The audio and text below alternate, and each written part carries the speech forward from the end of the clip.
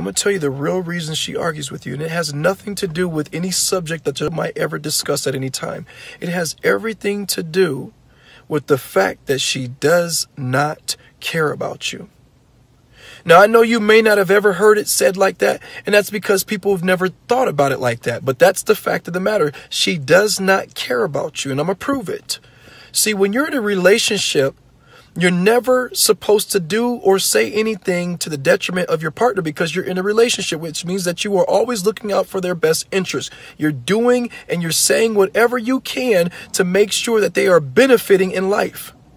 But if the woman is willing to go toe-to-toe with you and to try to demean you or belittle or debase you or overtake you or overpower and dominate you, that lets you know that your peace of mind does not matter. And your peace of mind is your life.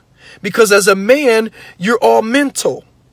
And so if your peace of mind is disturbed or negated, then you cannot process life like you're supposed to as a man.